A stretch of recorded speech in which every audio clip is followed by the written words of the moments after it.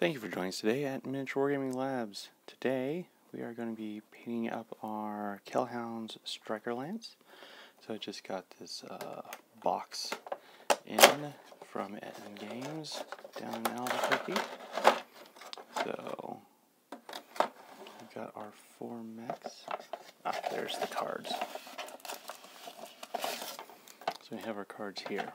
So I'm normally not that big into painting mercenaries, but I did enjoy the wolf ones.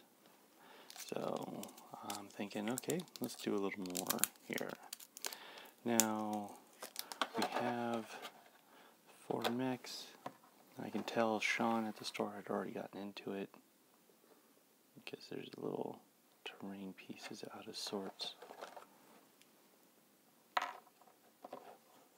Alright, so I'll have to decide which one do I want to paint. I'm feeling this one. He's definitely the beast of the lot. It comes off. Come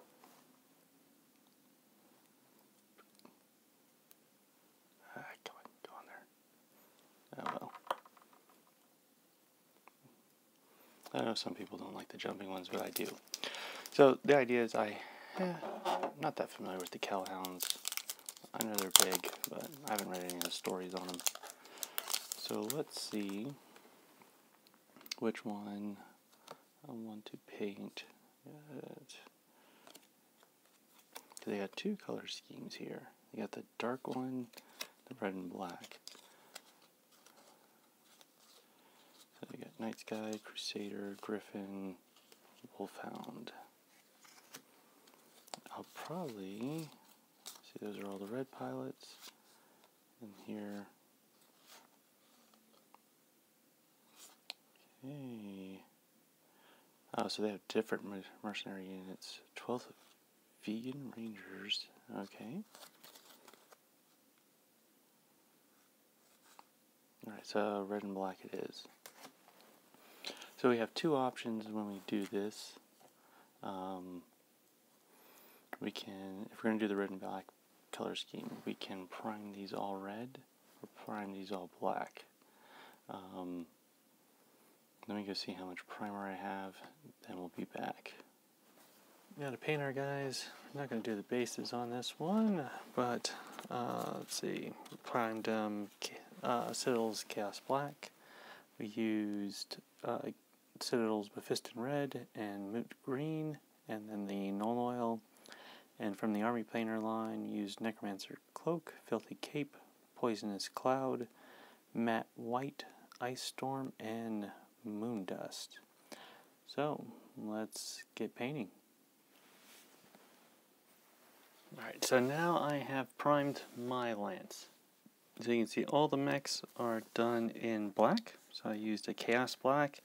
But if you're at Lowe's or Home Depot, Krylon's black primer, not paint and primer. I prefer the Krylon High Heat. That'll work just fine too. This gives a little more matte finish. Now you'll notice for the booster here, for the contrail, I did this in Army Painter's gray, just because it'd make it easier to do what I'm going to do for the smoke. Now you'll see this just fits right in here. Now I finally figured out this extra piece that came in here can fit on his little boot and his foot thruster. You can see it fits right down in there. I didn't prime this because what I'm thinking you could do is if you had an extra base, which I didn't see in the box, you could do is just decide, well, I want him boosting like that, or switch him to the other base and he's just boosting like that. So it does give you a little variance. Gluing this together would make it harder to store in my cases, but it looks like I could just kind of like jam them in together. So you do have some options here. I guess you could cut off this contrail, put this one on, and have the shorter guy, but it's less dramatic. I don't get to play that much, so just have a statement piece on my shelf for me to look at. So we're going to work on the black here. And so when you look at the art, you can see that we've got 3 colors, or 4 colors. We're going to be working primarily with black, red, we have a gray right there, and we have a green. We're going to throw a little extra colors to accent it. But what you notice about the Kell Hounds style is its bottom half is all legs, is all black, except for the kneecaps. And it's the top of the chest and up is red, while the bottom of the half chest and down is black. Forearms and shoulders are red, and it appears fists and weapon systems are gray. The cockpit armor is green. So the one exception to that paint scheme is the night sky. The whole torso seems to be red, most of the arms are red, and the whole lower half of the leg, the knee down, is red. So we'll try to follow that paint style, but to get started, and remember I want to show this as painting a squad. Normally I just paint one miniature at a time, and I'm painting the other guys off to the side. Let's try to give a little example of an assembly line here. So I've taken some Necromancer cloak, and I'm going to take my dry brush, because I want to get this guy done quickly, but we're mostly going to focus on this guy here. So I'm going to take from the top here, see where's, and I'm just going to put a light touch of this stuff. I'm trying to cover up the black. I don't need parts that are red, but what I'm trying to do is have it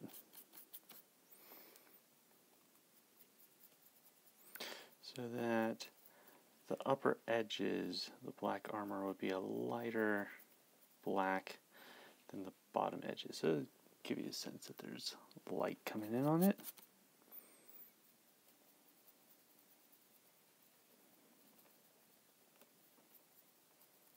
And if I hit the parts that's going to be red, what do I care? I'm going to paint that red later. If the part is going to be gray, what do I care? I'll paint those gray later. Now, these little upper arms would have most of the light.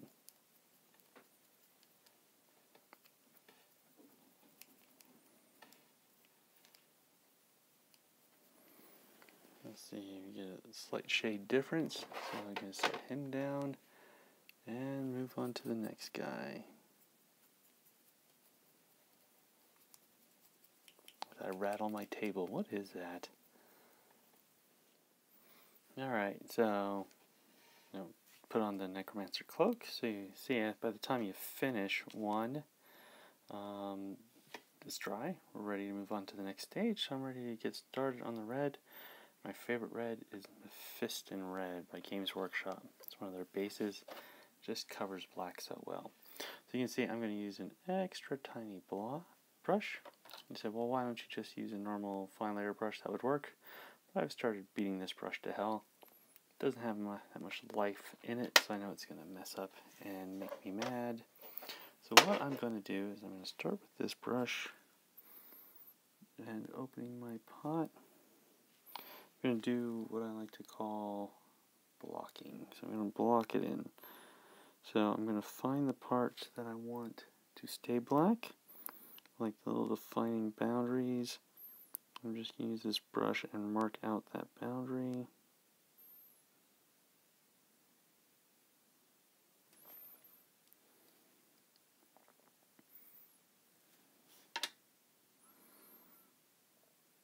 So just find a plate, latch onto it, and see what a good job is doing covering up the black. Since I knew it had to be red or black, and I had confidence the Mephiston Red would cover the black,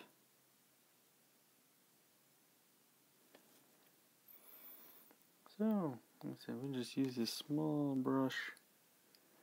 I keep the cards to my right to make sure I'm blocking it in properly. Well, it doesn't matter how you do it. Sure, paint jobs change over time in Battletech. So once we start blocking in this guy, I've got all the parts like outlined. we'll move on to the next one. So I finished my outline, blocking it in, so you can see, just put a line through the areas. I said, okay, this is the boundary between the red and the black on all 4 models.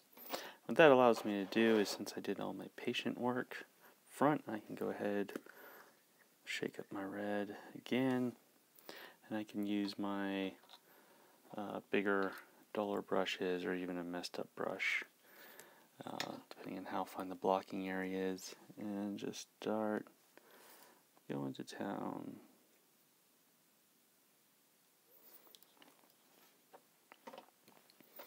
And just something like that.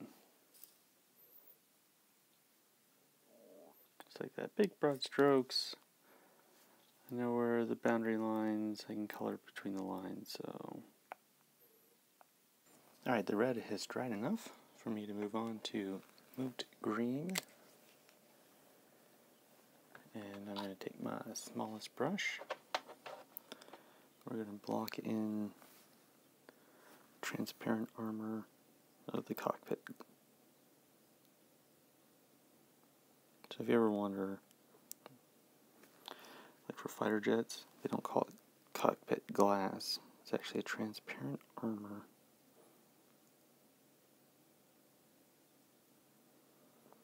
Some nice little brush strokes.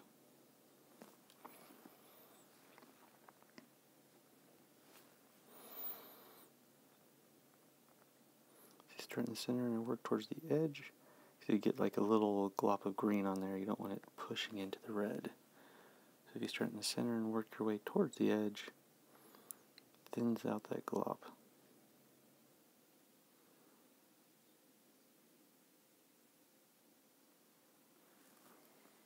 There. We'll go on to the next one.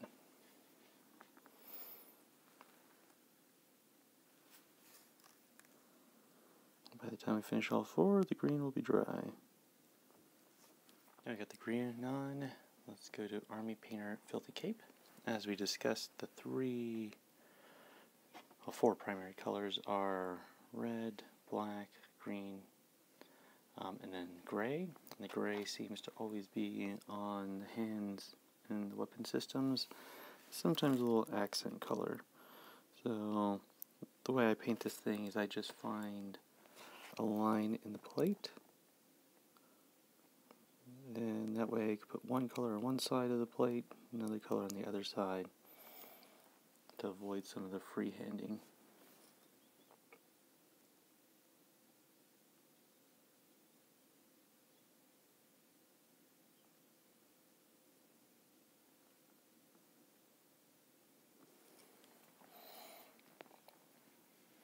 See, now make sure to turn. See, I only have the front art, but make sure to turn it around. Sometimes you'll get like little weapon ports in the back.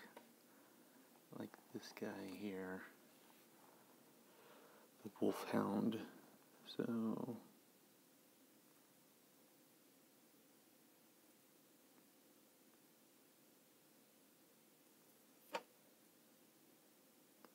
my light would stop changing.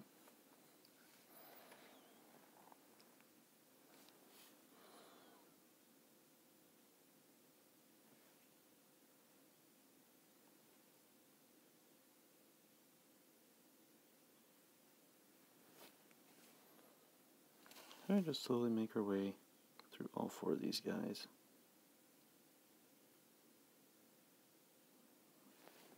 By the time we finish with one, the one we started on will be dry.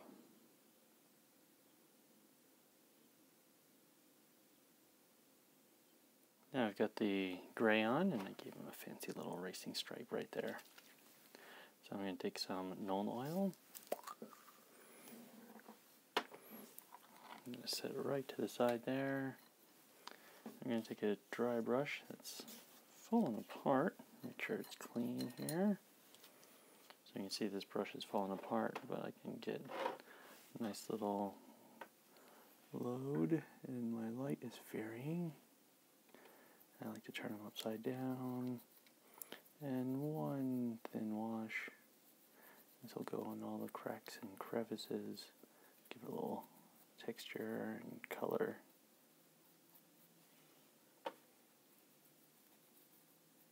I like to make sure my brush is wet too. Thins out the Nuln Oil as I spread it around. Should put it on my right, but I wasn't thinking.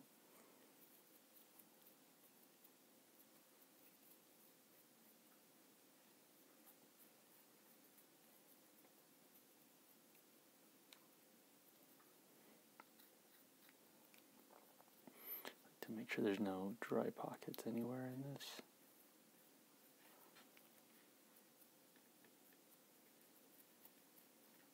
Make sure to move down the backside and get all the legs.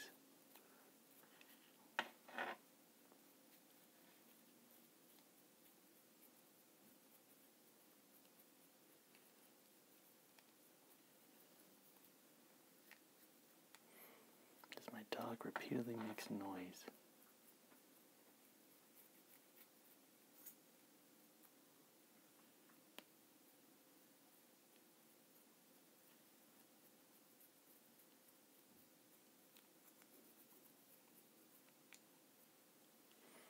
Okay, so I've got that done on that guy. And what I like to do is as I wait for it to dry, I'm going to take some sterling mud and I'll take the applicator brush. The cloud passes in front of the window. That was weird. So I'll just spread some of this around. Now this isn't one of those where you're done and, you know, by the time I get through the fourth one, the first one's dry. This is going to take a while, so I like to do this right before I go to bed. But I have some free time now. This is when I'm going to get it in. Some nice little dapples there. So we go wash everyone and texture their base. So now our wash is dry enough. And what we're going to do is we're going to go back to our Mephiston Red. And we're going to run up some of these panels again. Not all of them, just a piece. And then we take just a little bit of red and we push it around. Now what this is, it's just a thin coat. And what you can do with this is decide how many layers of these thin coats you want on. So normally the thing I do is put 2 coats on anything, the idea that the light is coming down. So I'll put 2 coats here, and then just 1 coat where it's shady. Now we're going to go back to our filthy cape. I'm going to do the same thing as with the red. Now this will be a little bit faster. So just take the different panels and then put a little highlight mark. Mainly on the side that would be facing the light.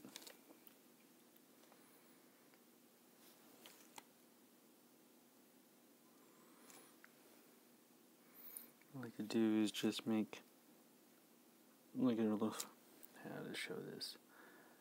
You take like the gun barrel and just take a straight line, and make like a reflective streak down.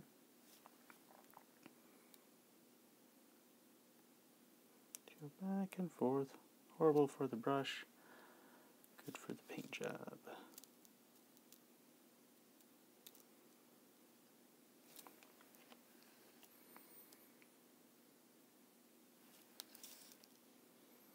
Get the other side even too. There we go. And now we'll do that to the rest of this. Now I'm going to take some Army Painter Poisonous Cloud. This is a bright yellow-green. I'm going to take my little tiny brush. I'm going to make, don't need that much paint on it. Just going to make like a little triangle.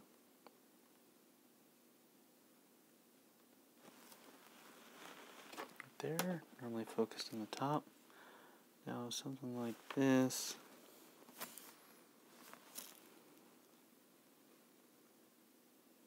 Start, draw an L, Then I'll draw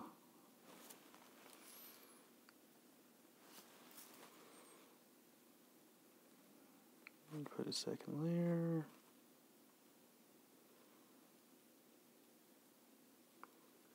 One thin layer.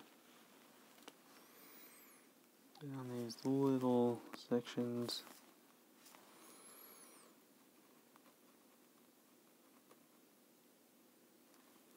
just a little line.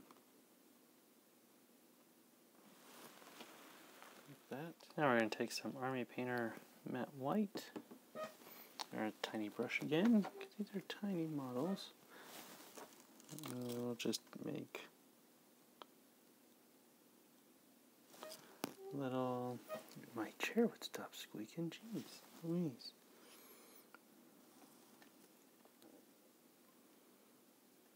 And then where we see nice places to put a little white streak. Something like that. Show it's reflective. And like little right angle to think kind of an L shape. And a little dot right there. Let me just keep going down the line with this.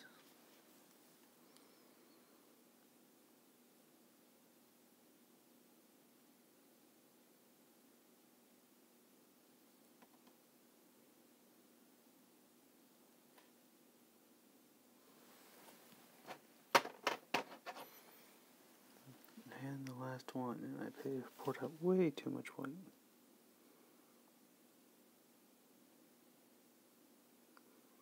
Reflective dots are my favorite.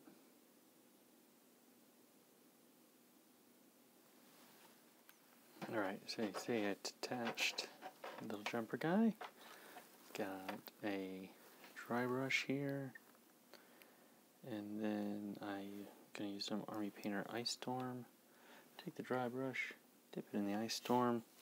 Got a piece of paper out here. And what I'm doing, here, let me take a piece of paper towel and show you. I'm brushing this off until it looks like no paint is coming off. Once it looks like that, I'm going to just hit lightly some of this detail work over the black. Try not to touch the red.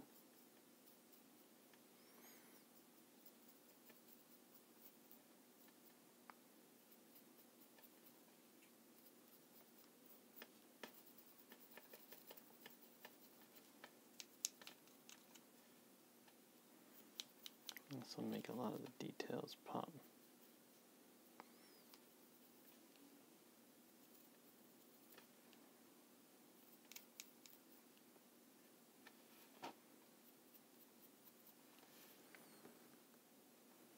Oh, look at that. It looks nice.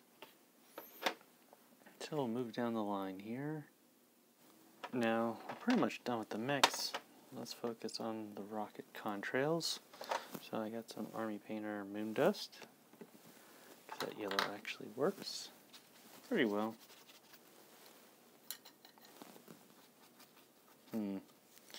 Alright, got the little brush I did some of the red in. Let's see if I've got all the red out. Probably not. But what I'm going to do is you can see some of the sculpting is nice straight lines. So that will be the yellow from the solid state fuel.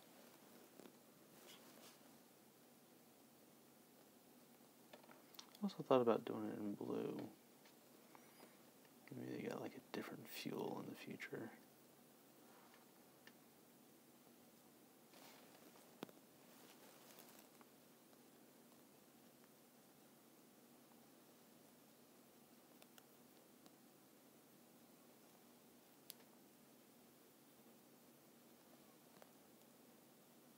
Try to make it even thrust.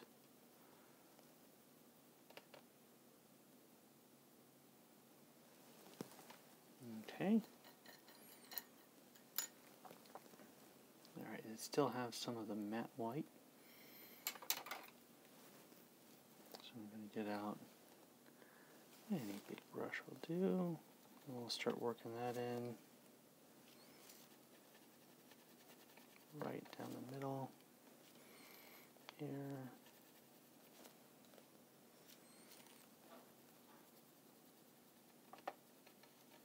Now we finished up our little lance. So you can see what I did is brushed in the white here.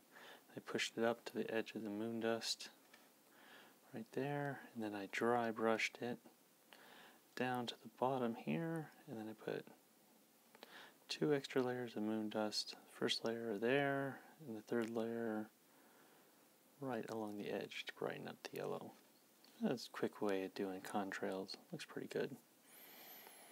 But we're going to call that a day, so I painted these guys all in one day, priming not included. So hope you enjoy the set. Really good. I'm happy with it. I like having a jumpy guy.